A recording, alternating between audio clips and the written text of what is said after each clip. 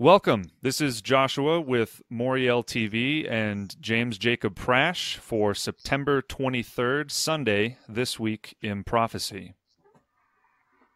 Blessings in Jesus, dear friends. Wonderful to be with you, coming from Los Angeles, California, this week in prophecy. Moriel, of course, is not a political organization. We do not align ourselves or endorse any political party. We simply look at events, political, strategic, economic, and otherwise, in light of biblical prophecy.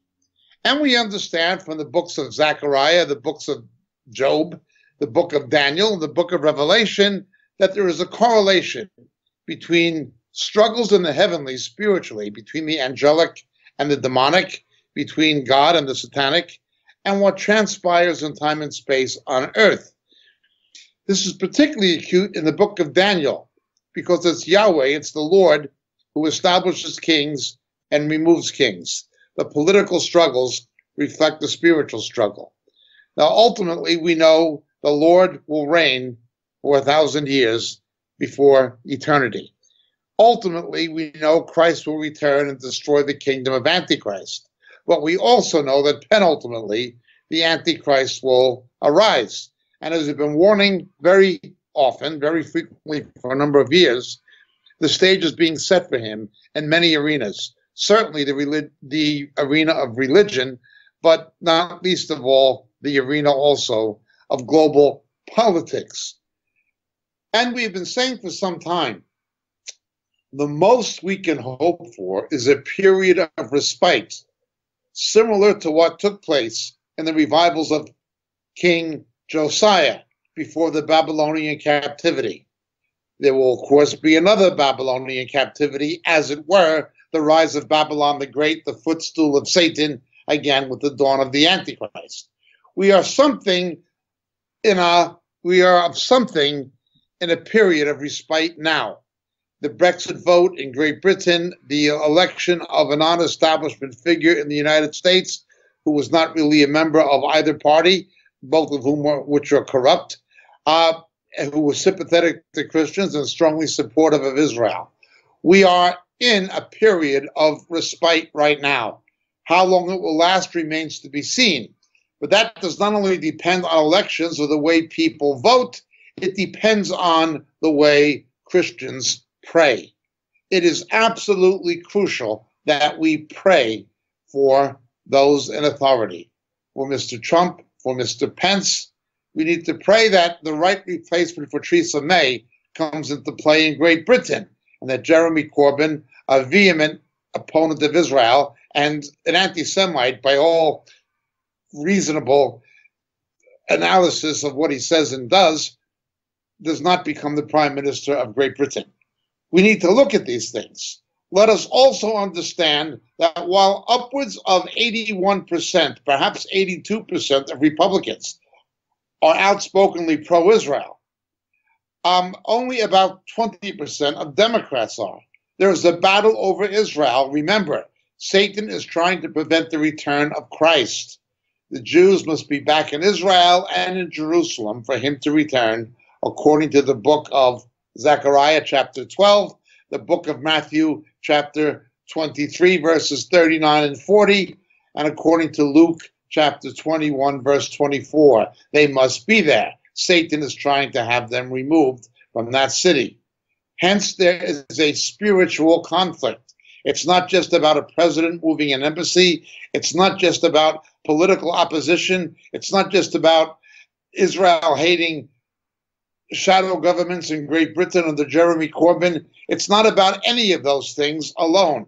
It's about the spiritual forces on back of them, the principalities, the powers of the air that Paul the Apostle writes about in Ephesians, and that we see coming into play in the books of Daniel, Revelation, and also Zechariah and various other books. But let's look at what's happening. There's the factor of Israel. Remember, only a minority of Democrats now support Israel, and many of them are old people, old Jewish voters and things like this. The old-time Democratic Party ended with Joe Lieberman.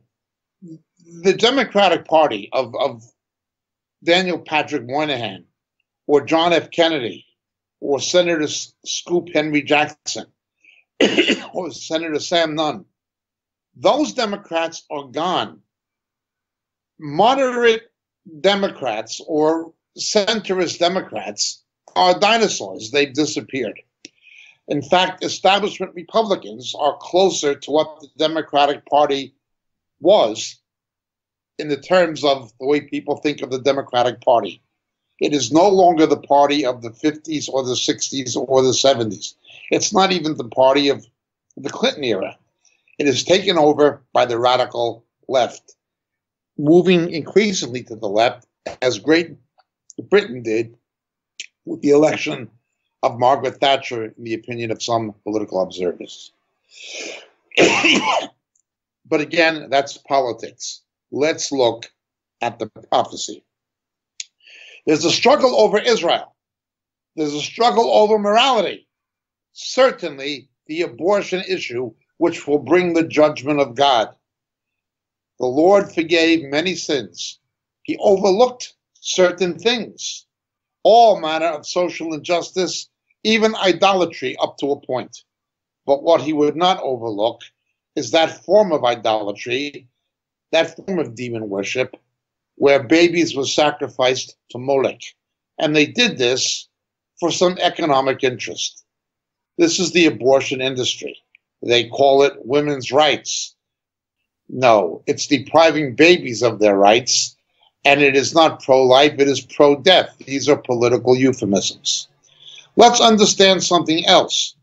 The definition of sex has been changed. It is no longer scientifically defined as X and Y chromosomes.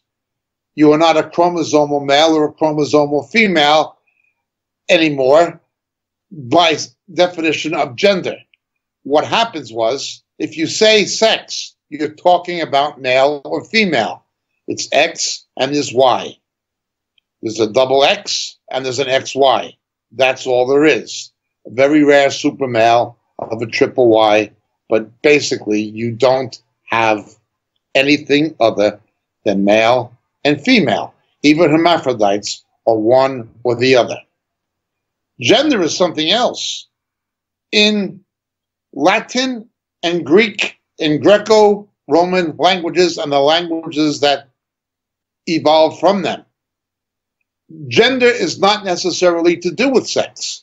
We see this in the New Testament, where Jesus is referred to as a Petra, the feminine, as the rock of our salvation. Gender in Greek has to do with the way the word is used in the context of a sentence. So too, in Latin languages, a female noun or a female sounding noun can take the male article, like mapa, map in Spanish. But you say el mapa, you don't say la mapa. Gender is more fluid linguistically. What society has done, the mainstream media, the academic establishment, and the Democratic and much of the establishment Republican Party in particular have done is they've replaced sex with gender identity, because gender is not fixed scientifically. It is not genetically determined. Now, this is not even reasonable, but that's the way society has gone. There is a battle over these issues. Constitutionally, in fact, the Supreme Court had no right to decide what it did on same-sex marriage. No right. Constitutionally, if the Constitution is silent on an issue, it is for the states to decide for themselves. There should have been referendums in each state whether to allow civil unions, same-sex marriages, or neither one. It is completely an unconstitutional legislating from the bench by a corrupt judiciary. Hence, you see a battle for the judiciary with the Brett Kavanaugh nomination. Now, Brett Kavanaugh is not as conservative as Mr. Gorsuch. He's not that strict of a constitutionalist. He is really right-center, and he's somewhat constitutional in his thinking juridically and legally, but not as constitutional as Senator Ted Cruz, for instance. He's not really someone other than a potential swing vote, the way that Justice Kennedy had been, Justice Kennedy being a very negative figure. Mr. Roberts, another Republican, a very negative figure. Remember, the Republican justices have done more damage to Judeo-Christian values than the Democratic justices. This is not to say the Democratic justices are any better. It is simply to say that it was the Earl Warren Supreme Court that kicked God out of the classroom. It was the Warren Burger Supreme Court that gave us Roe versus Wade and kicked God out of the maternity ward. Okay, it was Ronald Reagan's appointment against Sandra Day O'Connor, who wrote the decision outlawing the Ten Commandments in the Alabama Judicial Building, and who gave a deciding vote to allow same-sex marriages by declaring illegal Texas anti-sodomy laws that opened the door for a national rush towards homosexual and lesbian marriage. This was all done by Republicans. The decision on Obamacare, it was Roberts, a Bush Republican. We cannot be sure that a Republican is going to be pro-life or pro-Judeo-Christian or pro-Constitution or a constitutionalist. We cannot say that. Mr. Kavanaugh is one of those kinds of Republicans. He is not a strict constitutionalist. We've seen opposition to all kinds of constitutionalists, certainly to Clarence Thomas. It's amazing that if he'd been a black liberal, those opposing him would have been accused of racism. But because he was a black conservative, he is fair game. This is just a hypocrisy. The liberal establishment in both parties do not care about blacks. They do not care about women. They care about power. They will simply use such people as their patsies and stooges, but they don't really care about them. That is what we're seeing happening this week in prophecy. It is not just a political battle in the Senate or a battle in the media.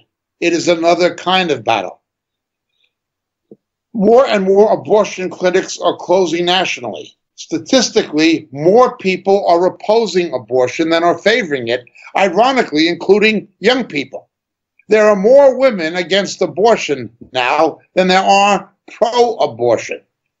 Yet they yell women's rights, women's rights, women's rights on the Nazi theory that if you repeat a lie often enough, people will think it is the truth.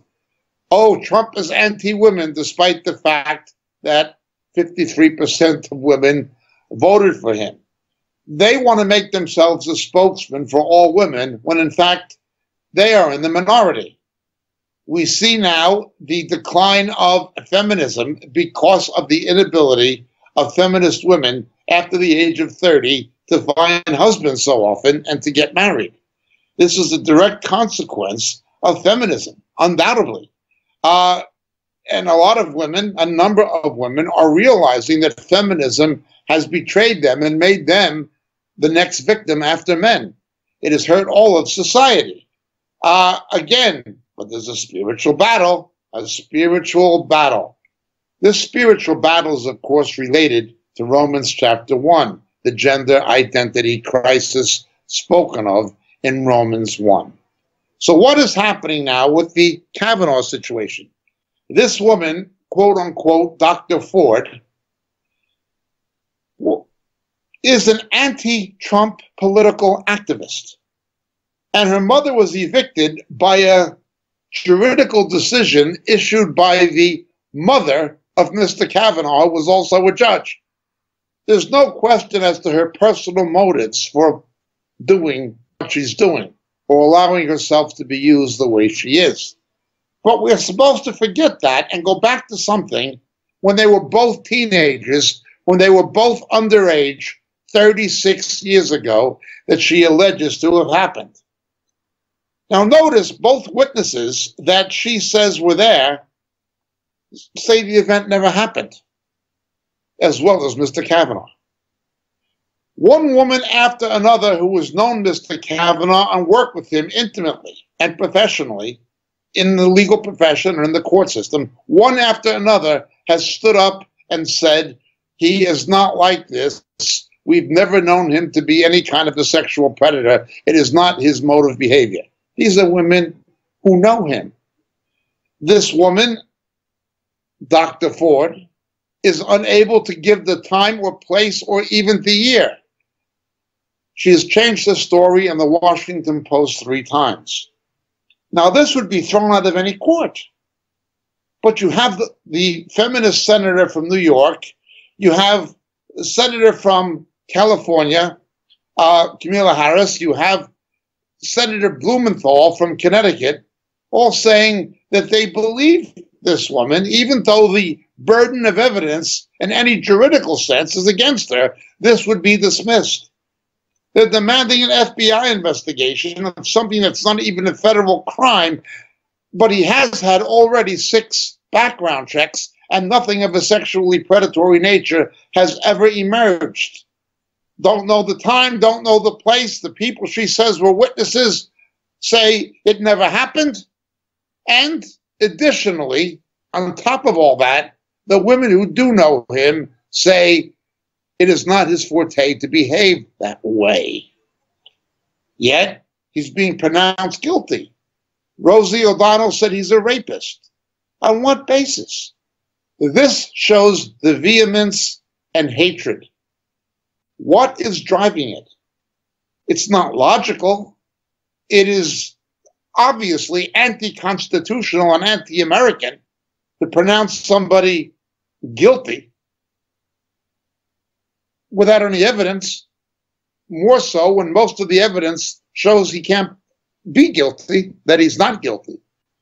What's driving this kind of vehemence? There's a demonic power on back of it. It's not about Kavanaugh or the stooge of the left, Ford.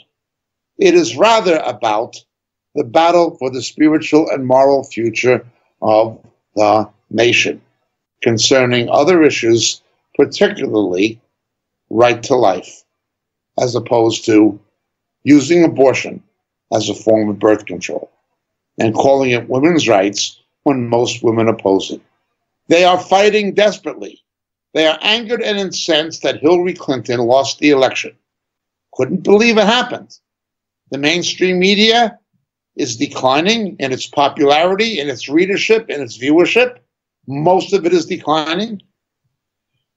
The elements that are not declining tend to be right-center, like Fox or One America.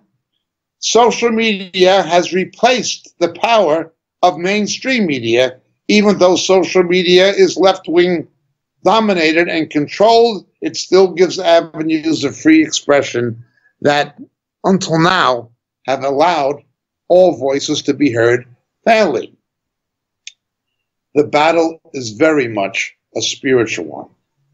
Now, again, I am not a particularly big fan of Mr. Kavanaugh. I would rather have seen somebody more conservative and more constitutionalist than Mr. Kavanaugh. But he may politically be the best the administration believes it can get at the present time. All I am saying is what we are seeing transpiring in the media is not just about political power. It is about moral and spiritual issues. It is an extension of the battle in the heavenlies. It is absolutely vital that we pray that the hand of the Lord will intervene in this situation. And it is absolutely vital we pray for the upcoming midterm elections this week in prophecy. Let us move on. Events in the Middle East, although not a lengthy list this week in prophecy, contains unusually important developments. One of which is the Revolutionary Guard parade in Ahvaz, the oil city in Iran. So far, 30 have been killed. The Revolutionary Guard are the enforcement and military arm, roughly what the SS was to Hitler, As the military of the Nazi Party, the Revolutionary Guard are the equivalent for Iran. They are fighting Israeli interests in Syria. They are players in southern Lebanon in partnership with Hamas. And they are the muscle of the mullahs in Iran. At their parade, 30 were killed in this attack against the regime.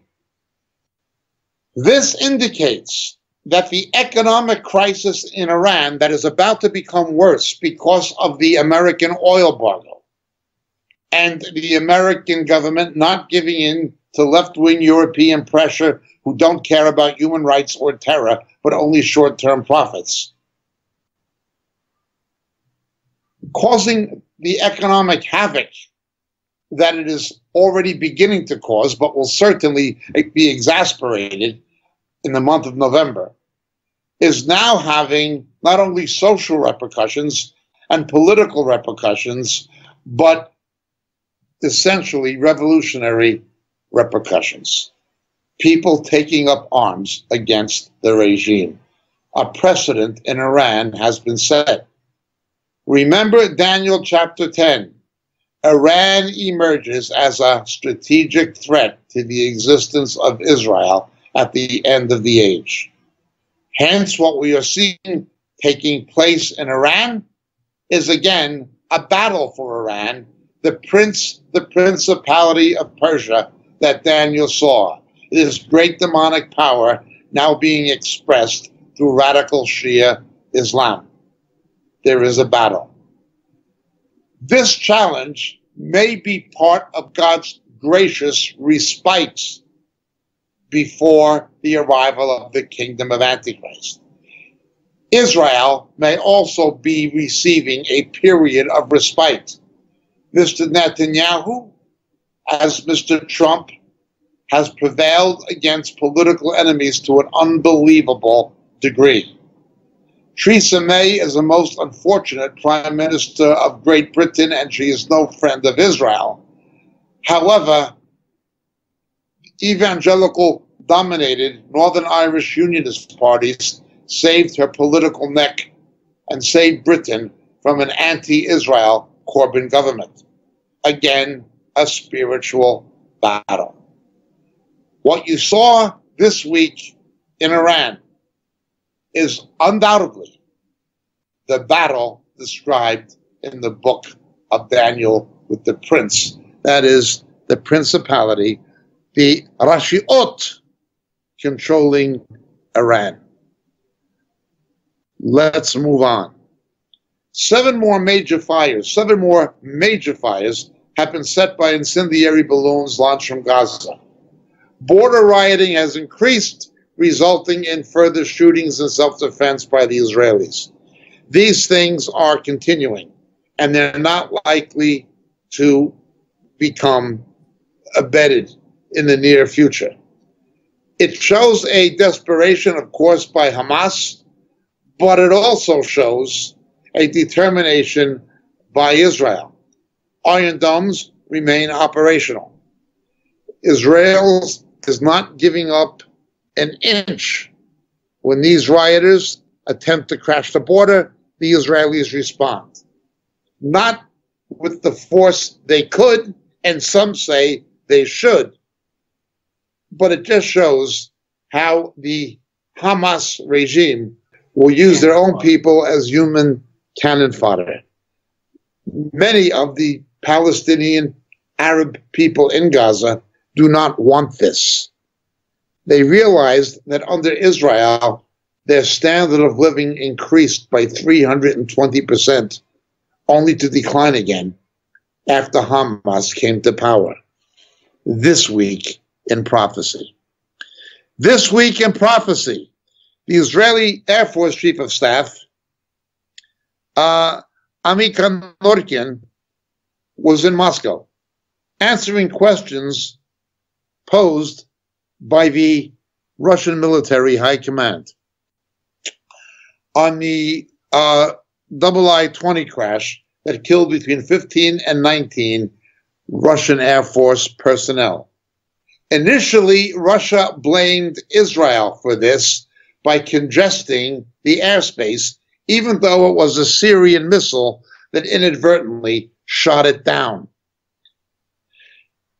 Israel has presented electronic and other evidence showing that Israel was not operational in the immediate area at the time it happened and was not a major contributing factor in the downing. It was the incompetence of the Syrians and perhaps the carelessness of the Russians. The Israelis had no actual hand in it. But Mr. Putin needs someone to blame. There's a political cost for this, even in Russia. What is really happening this week in prophecy is the following. An American aircraft carrier battle group led by the USS Harry Truman is storming and sailing towards the Eastern Mediterranean.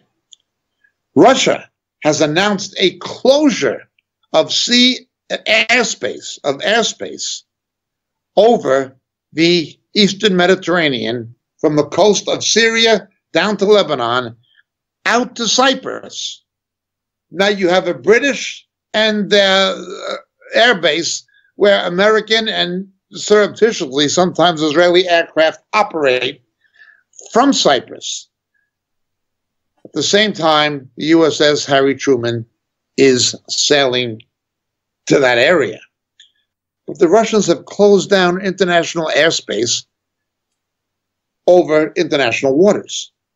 This is causing the Israeli Air Force to direct its airstrikes against Iranian and Iranian-backed targets inside Syria by flying either directly from Israel over land, over the Golan Heights, into Syria, or possibly via Jordan. We can't be sure of the level of Jordanian cooperation with Israel, but we know the Jordanians have been cooperating with the Israelis and Americans, at least to some degree. This is creating a potential conflict that could involve the United States up against Russia. Also, a potential conflict of Israel against Russia. Remember, American Marines and Special Forces have already killed up to 300 Russian mercenaries on the banks of the Euphrates. Russia has had a series of mishaps. The Turks shot down a Russian fighter jet, causing national embarrassment and scandal inside Russia. Now, this reconnaissance plane with 15 to 19 personnel on it is down by Syria. I will bless them that bless thee and curse them that curse thee. Havoc and confusion are wreaked on Mr. Putin in fulfillment of God's Abrahamic promises to the descendants of Abraham, Isaac, and Jacob. We will always see this. Of course, we don't expect the Russians or Mr. Putin to believe it. We don't even expect most Israelis to believe it. But saved Christians need to be aware of it. This closure of airspace could blossom into something much more serious after the American battle group arrives with the USS Truman. But already, again, the British airbase in Cyprus is used by all NATO forces, not just the British, but also the Americans. And there is covert Israeli operations taking place from there at certain times. This is a powder cake. It is a powder cake. It is also an area of some territorial dispute concerning the mineral rights. Again, the Leviathan oil and natural gas fields are off the northern Galilee coast, but extend in a north-westerly direction towards Cyprus. The governments of Lebanon and Syria are attempting to make claims. It is, of course, American horizontal drilling that is allowing the Israelis to tap into this resource for economic advantage. But Russia understands exactly what is happening. Russia wants instability in the Middle East and does not like countries it does not control or is not in bed with, like Iran, to sell oil, simply because Russia itself is an oil state. It is driven by oil and natural gas exports. It has no other major exports other than arms. It's dependent on oil and gas exports. When the price of crude oil goes down, Russia has a problem. Russia's main oil partner in the Middle East is Iran, but the American embargoes will now affect Iran. The United States is obviously trying to amplify the political and social confusion and upheaval inside Iran already taking place into something more major. And again, this shootout, this attack at the parade in Akvaz is something that sets a precedent in this regard. But understand the Russian factor. Understand it acutely. All of these things are coming into play, and they're coming into play this week in prophecy. Please pray for Israel, for Mr. Netanyahu, for the peace of Jerusalem. Please pray for the persecuted Christians in Muslim countries, certainly in Iran, in Syria. Please pray for President Trump and Mr. Pence. Please pray. Our prayers will determine everything. The outcomes of elections, the kings and the leaders that are established and the ones that are removed. We have a vote in democratic countries, and I don't suggest our vote is not important, it is. But our prayers are even more important and more powerful. The battle is spiritual. The battle for the moral destiny of the United States, the battle for Israel, the battle for the salvation of Arab and Jew, Gentile alike. This week in prophecy.